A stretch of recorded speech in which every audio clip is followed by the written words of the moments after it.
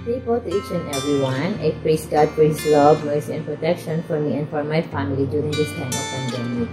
For His sustaining grace, for His provisions, we have food to eat, wala po nagkakasakit sa family, and susustain po yung aming mga maintenance medicines. Meron lang po kami naging isang case sa family namin, yung father-in-law po ng sister ko dun, so nag-work sa Canada. So, dinamaan po siya ng COVID virus, yung po yung kanyang matay. So, doon na po siya pinremate sa Canada, and until now po, hindi po naiuwi yung kanyang earn. And meron din po kami dito sa office na case, yung aming pong isang broker sa Cebu, namatay din po siya dahil dinamaan po ng COVID virus, at meron din po ako isang client na based din sa Cebu. I thank God for an answered prayer dahil tuloy nga po hindi ko napabayaan na dahil yung kanyang mga anak. So before po, ang kanya ko lamang pong i-drive is yung mga automatic na sasakyan. And yung matagal po na pong binabalak na mag-aral at pinipray na matuto po sa manual driving. So I thank God dahil sa lockdown, nabigyan ako ng service car na manual, and of course po ako matuto. Yun po yung naging magandang effect sa akin ng lockdown. And dahil po doon, yung service car po ay nagamit ko para po maging carpool po sa aking mga ka-office mate. Ako po yung naghahatid sundo po sa kanila. And since po noong April until now, half na lang po yung binibigay ng salary dito sa amin sa office. But I am still thankful kasi po until now may work pa din po kami. Kasi ngayon po ang daming walang work and isa silang mga company. So skeletal na po kami ngayon sa office. 2 days lang po yung pasok ulit sa office every Tuesday and Thursdays. And 3 days po work from home para may social distancing pa din po kami. And I also thank God, kahit po kalahati ng sweldo, I can still give my regular tithes and can also extend out to others. So mga kapatid ko po, yung 2 sisters ko kasi wala silang regular work. Kaya po kahit paano po, matutulungan ko po sila sa kanilang mga expenses. And yung mga friends ko po na nag-text, nangyayari din po ng tulong. So nakapag-extend din po ng kahit working help. Dahil nga po siguro limited yung paglabas-labas, limited din po yung mga naging gastos, kaya nagkakaroon po ng extra to share. Ito po yung isa pang naging magandang effect sa akin ng lockdown. So, in almost 4 months ng lockdown, I praise God dahil kahit minsan po hindi po ako nakaranas ng anxiety. Gusto ko po magpasalamat sa aking GCM family. Malaki po yung naitulong ng akin ng mga Bible studies po na kinukonduct online. Especially po ng mga first weeks. Halos every night po, meron po akong ina-attendan kay Pastor Nelson Traheco po.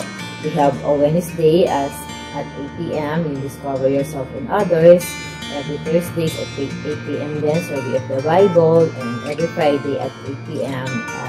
Meron po kami ni Ate Jill Traheco yung Become a Transformed Woman. So every Friday din at 4 p.m. meron din po kami Foundations of Youth Ministry with Pastor Nelson Traheco. And every Saturday with Pastor Nelson Traheco din po at 8 p.m. 70 times 7 naman po yung aming pinag-aaralan. So, and every Tuesday, Thursday, and Saturdays naman po at 5 a.m. we have prayer time with Ate Grace, Ate Flo, Ate Anne, San Jose, and Ate Oli. Then yung akin naman po mga CR group, mini group, every Sunday at 8 p.m. po, meron din po kami prayer time and study of the words with God with Ate Myrna, Ate Evelyn, Ate Renny, Ate Adele, Ate Jos, Chua, Ate Eden, and Ate Vicky. Dahil din po sa lockdown, nakapag-start din po ako ng prayer group namin sa mga ka-office mate ko every Saturdays at 6 p.m. So, dahil po sa aming prayer times, na-comfort po sila kasi nga po sometimes they are complaining na nga, bakit nga po ganun yung salary namin, 50% na lang. So, napaparealize po sa kanila through our prayer times na dapat po maging thankful pa rin kami. Kasi nga po maswerte pa rin po kami dahil may work po kami and still may income pa rin po kami. Unlike po sa iba na talaga po nasasarado ng mga company at wala na po din po work.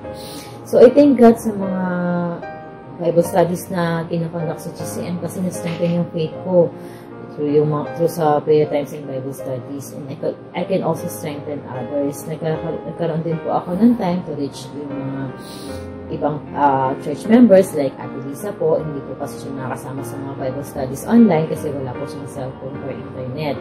Si Ate Maylin Begones din po, have time to talk to her and play with her also. And yung iba ka po mga friends na hindi po member ng GCM.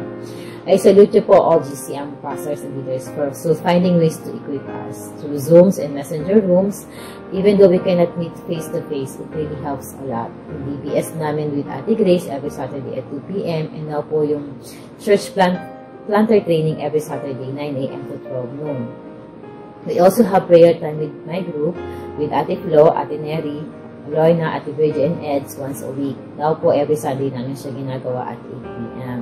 Dahil nga rin po sa lockdown and work from home, I also have time to study words of God with my youngest daughter, Alena, every Friday. Ang pinag-aaralan po namin ngayon is yung 40 days of prayer. Every week po yun. Nasa 4th session na po kami as of now.